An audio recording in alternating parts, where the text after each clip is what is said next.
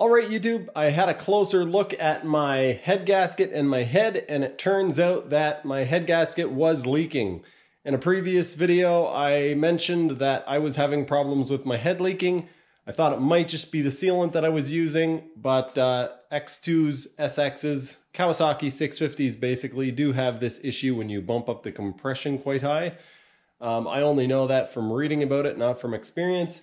But if you look at my gasket, you can actually see that there are burn marks, heat marks in between the combustion chamber or the squish band and the water jackets. So especially around, well, no, all of them.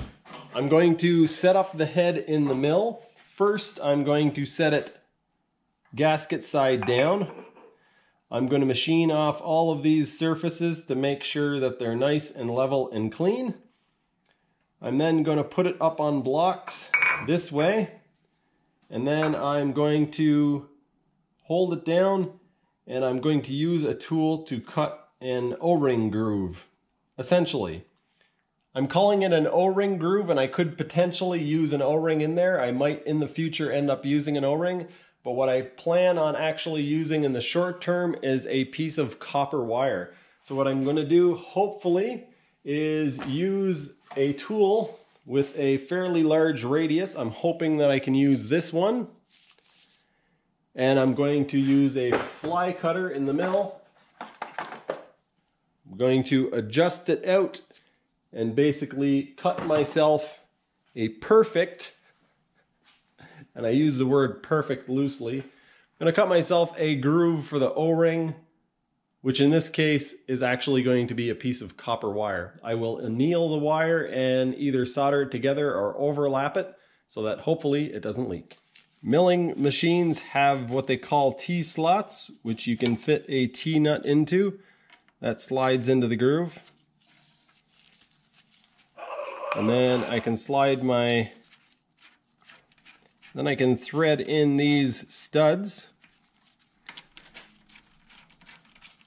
And then hopefully I can fit these through the spark bolt holes.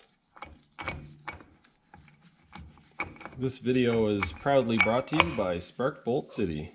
Come on down to Spark Bolt City. We're selling spark bolts all day long. We got a warehouse full of spark bolts for your SX, X2 and other Kawasaki jet skis. Spark Bolt City.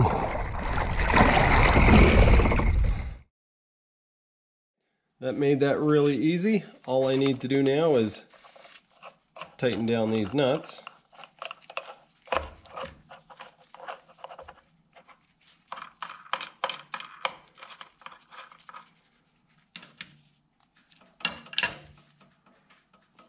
Alright, so we tighten these down. Let's set that up. Turn this on.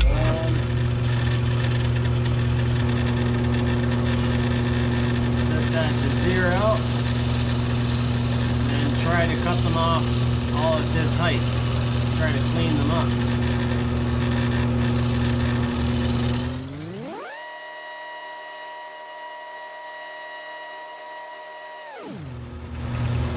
See, this one's lower, so I have to cut this one and then go back and cut this one. Take 10 thou. That brings me down on this one.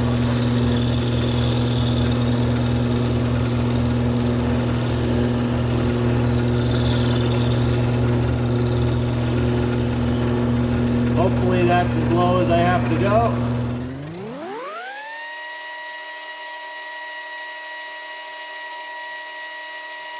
Unfortunately, I started over here, worked my way around. When I got to the number 2 one, I had to take off another 10 thousandths to clean it up. So then I had to go all the way back and take 10 thou off of the other ones.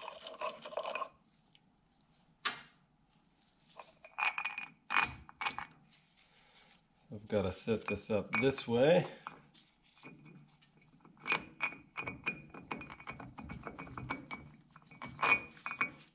Fortunately, this doesn't need a whole lot of support to do this machining process. There won't be a huge load on the head, so I should be able to set it up just like this with a parallel or some sort of block.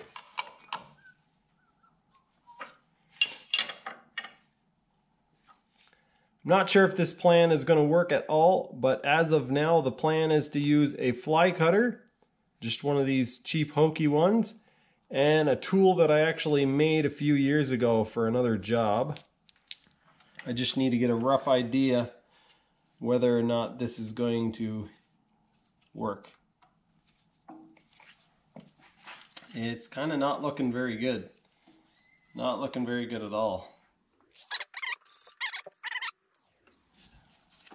And yeah, nope, not even close. Not even close.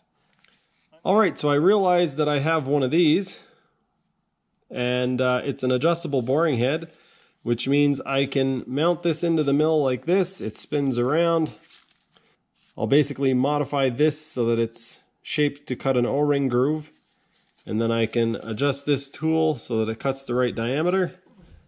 I have modified my cutter. Where have I put it? There it is. I know the camera probably can't pick it up too well, but hopefully this works. I have no idea.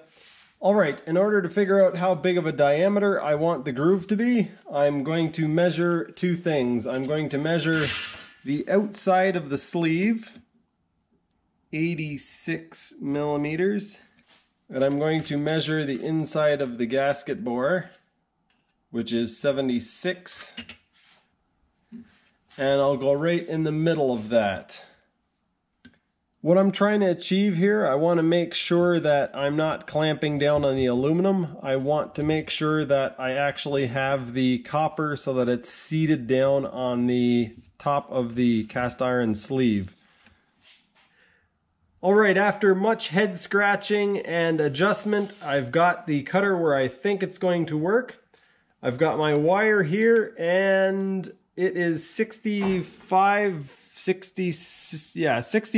thousandths. So what I'm going to do for starters is cut 35 thou deep into the head. So I'm going to touch off and then cut 35 deep into it, and then kind of sit the wire in the groove and see what it looks like. I'm going to start the mill up, touch off on the piece, and then dial in and set my 0.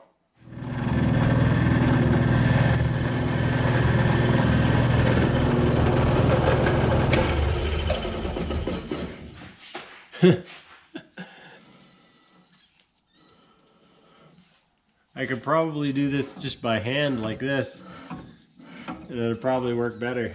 Alright, supposedly I have it slowed down to 350 RPM. Let's see what this looks like.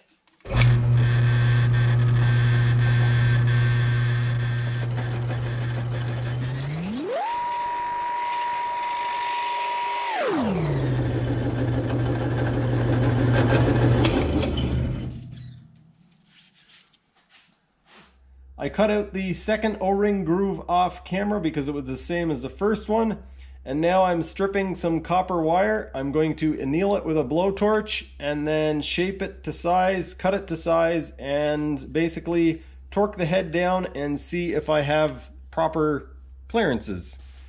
I'm going to get the basic size of it figured out. I could just wrap this around the piston. That would probably be the easiest way to do this. And then go, say, ½ an inch longer. But yeah, as you guys know, I like to do things the hard way. So now I have a piece of copper cut out that can be my seal. And it's a bit too long and it's not the right shape. And as you guys can see, it's kind of springy and yeah, it doesn't like to cooperate. So what you need to do is anneal it. So I will show you guys a little demonstration. If I take this piece of unannealed copper and I drop it on the floor, not a whole lot happens. It kind of bounces. I'm now going to anneal this with the torch and then drop it on the floor again and show you guys what happens. I don't actually know exactly what temperature I need to bring this to, but I know that doing what I'm doing right now will work perfectly. I've let the copper cool down, and now I'm going to drop it on the floor and you guys will see the difference in what happens. It has actually bent considerably. You can see the ends are way closer together. It's way more malleable now, and it will be way easier to form to the shape. I can push it in place. Whoops. I can push it in place as almost as though it were an O-ring. The one thing that you have to keep in mind if you actually want to do this yourself is that copper does work harden. So after you bend it a few times, it will no longer be annealed. It will harden itself back up. And so you only get so many kind of bends and corrections before the material returns to the stubborn form that it was before.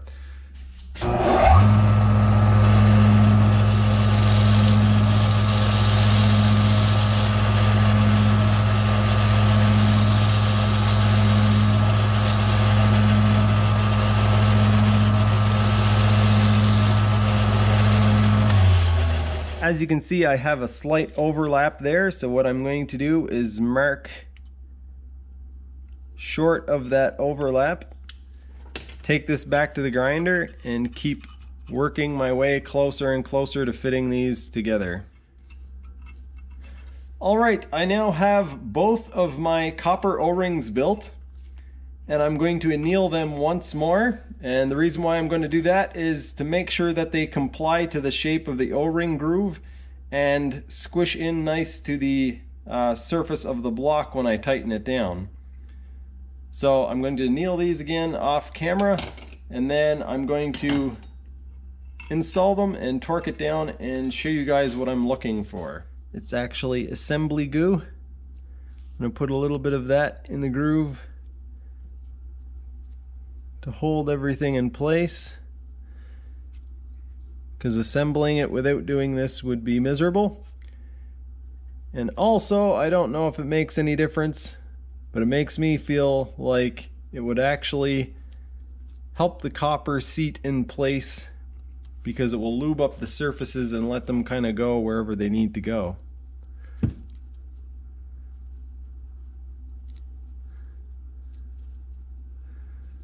So that is now stuck in place. Alright, I've checked the clearance between the cylinder and the head, and I got 34 thousandths. So now I'm going to hand tighten this, just snug it up, just to make sure that I don't overcook anything. And yeah, 2, 3, 4, and then I'm going to go back, tighten it to 14 foot-pounds, and then I'm going to go back and tighten it to 20 and then 22. I'm doing it in a lot of stages because I don't want to tighten the head unevenly and damage anything.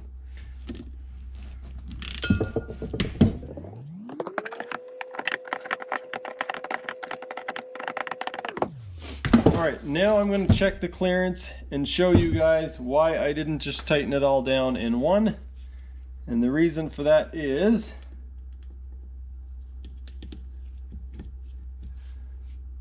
I now have 14 thousandths. And I'm going to try to check clearance to see what we have. On this side, we've got about 5 thousandths. Over on this side, we have almost nothing. I was worried that the copper O-ring might actually be a little bit too thick or be protruding a little bit too far out of the head, and that when I tightened the head down, I would have a gap around the water jackets that I wouldn't be able to seal with a decent sealant. So I've torqued the head down and I've verified that there's not going to be any huge gaps. Basically, the copper has squished enough by torquing it to 22 foot-pounds that I should be getting not only a good seal around the copper, but I should be able to seal around the water jackets. So now what I'm going to do is remove the head and take a look at the copper O-rings and verify that they have actually seated and squished and that it's not damage to the head or flex in the head. So when I loosen the head back off, the gap should not drastically increase. Basically, it should increase slightly, but it should not return to 34 thousandths. If it returns to 34 thousandths, it means that all of the clearance that I took up was flex and not crush of the O-ring. Good news so far, I'm removing the nuts and I don't see a huge gap between the cylinder and the head, so that means it wasn't all just spring. The moment of truth. Nice. That is a beautiful thing right there. I doubt the camera is going to pick that up, but that is a beautiful thing. Let's turn on the light. It has flattened out very, very, very nicely.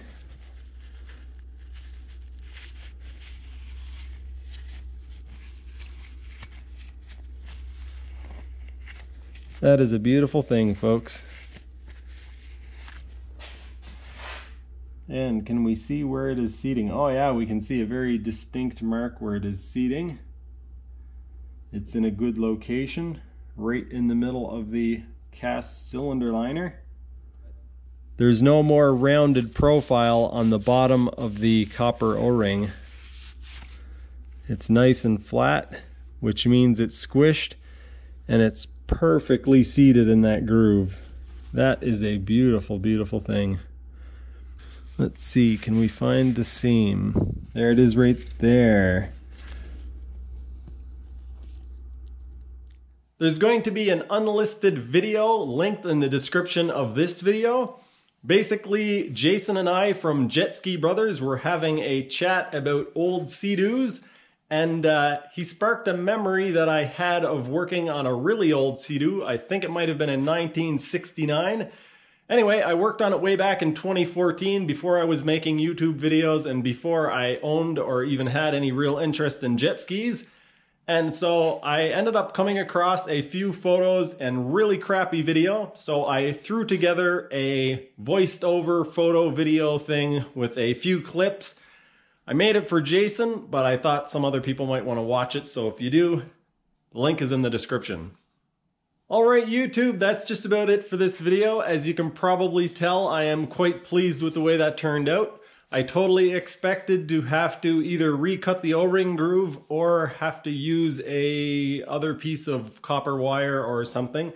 It's nice that that copper wire works out because it is very common, and yeah, I have lots of it. Some of you may have noticed that the O-ring groove wasn't cut the normal way an O-ring groove is cut. It wasn't cut perfectly round or like a half circle, I guess. And this was actually done on purpose. If you look at this photo, you will see that there is actually a shoulder on the outside and a ramp that leads in towards the combustion chamber. The reason for this is that the combustion pressure will actually force the O-ring to seat into place.